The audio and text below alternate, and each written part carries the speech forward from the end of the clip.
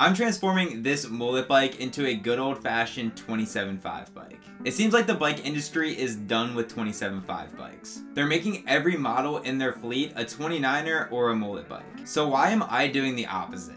I totally get that mullet bikes and 29ers are better at handling rough terrain, but there's always a trade-off. Bigger wheels plow through terrain, but can't be reasoned with when you need them to be nimble and precise. Trying to be nimble with big wheels is like trying to dance in boots. If you've been following along with the mountain bike market for the past few years, you've probably noticed a significant shift in the industry. Santa Cruz bikes, amongst others, have been transitioning their entire fleet of 27.5 bikes into mullet bikes. And as change usually does, it's stirring up a lot of emotions. I for one am not stoked, and I know I'm not alone.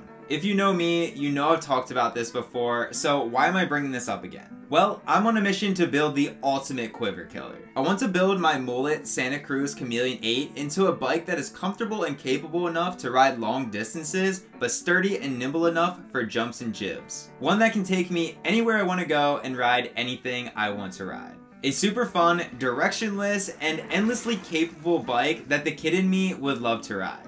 And if I want this Santa Cruz Chameleon 8 to be that bike, I'm gonna have to reverse engineer it into a 27.5 bike.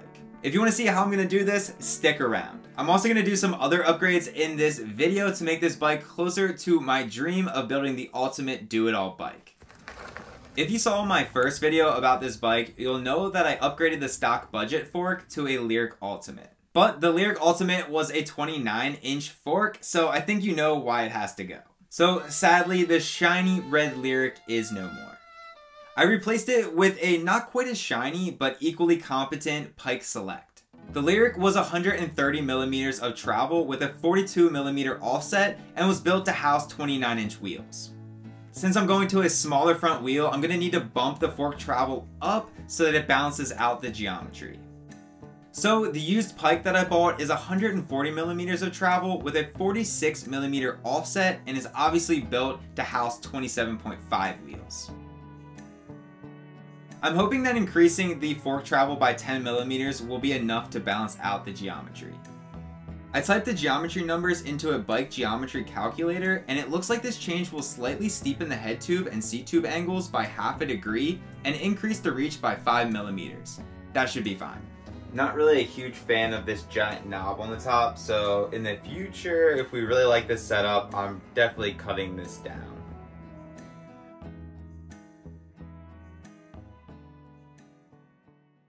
The next thing I did was buy just one rear tire for the bike. I've had my eye on these Continental Cross Kings for a really long time, and figured they would be the perfect tire for this build. As the name implies, they're sort of a fast-rolling cross-country tire that I think really fits the profile for this build.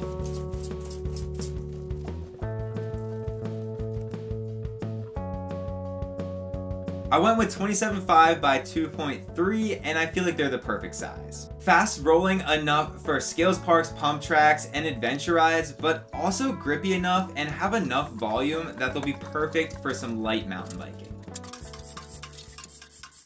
While the rear wheel was out of the bike, I decided to shorten up the chainstays. The Chameleon has adjustable dropouts, so I shortened them as much as possible.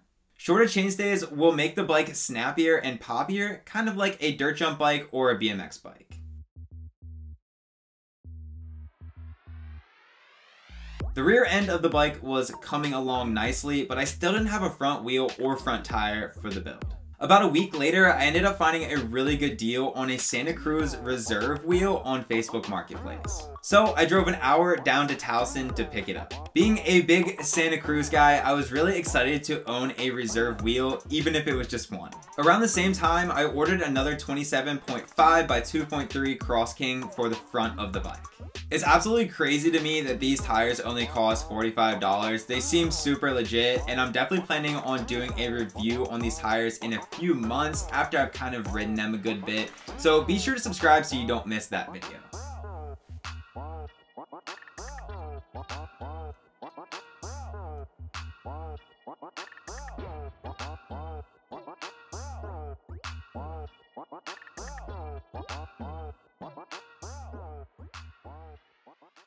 I've taken the bike out for a few rides since the upgrades, so here are my thoughts on the new components and also the new geometry of the bike since making it 27.5. The fork is absolutely great. It feels a lot more supple than the Lyric did, and I think that could be because it has less miles on it. It's hard to tell how many miles are on these used forks sometimes, but I feel like I'm really happy with how the Pike Select feels. It's also a bit lighter too, which is great. I feel like the Lyric probably was a little bit overkill for this build. The last thing I have to mention is that I think the Pike looks way better than the Lyric did. The red and blue was cool and very patriotic, just wasn't my cup of tea. The reserve wheel is great. It's an aluminum wheel, just like the 29-inch wheel that I took off of the bike. It's circular, it rides, it's true. That's really all I gotta say. 5 stars. Coming from a 2.4 Maxxis DHF in the front and a 2.5 Maxxis Aggressor in the rear, I instantly noticed how much faster rolling these tires were. Also, I've never ridden a tire that just feels so cushy. The compound is so much more supple than I'm used to, and I really like the feeling. I'm gonna have to ride them a little bit more to test the durability, but so far I really like the tread pattern and the ride feel. There's no drift between the center knobs and the side knobs, so they feel really stable and predictable on corners. I also feel like the volume is spot on. Now when it comes to the bike's new geometry, I have a few concerns. It feels and looks a bit steeper, which in layman's terms means the bike is leaning a bit forward. More importantly, when I test rode the bike, I felt like the bike was a little harder to pop up for bunny hops and manuals, but then once it reached a certain height, it became really easy to pull up. And I think that has to do with the fact that the front end of the bike is a little bit lower, so it's harder to get that first initial pull, but then once it reaches a certain point, it kind of wants to fly up because of the shorter chainstays. It's really not as noticeable as I'm making it seem, and it definitely doesn't mean that the bike rides like poop. I still like it so much more than I did with the 29er front end. But I do have some ideas of how I can remedy this problem. Option A would be to swap the 140 air spring to a 150 air spring, effectively making the fork a little bit longer and bringing the front end of the bike up. This is pretty cheap to do, but it's a good bit of work and a little bit messy. Option B would be to get some high-rise handlebars, which I'm thinking about doing anyway, so I feel like regardless, I'm just gonna do that. I'm probably gonna go with like a 50mm rise or something in that ballpark.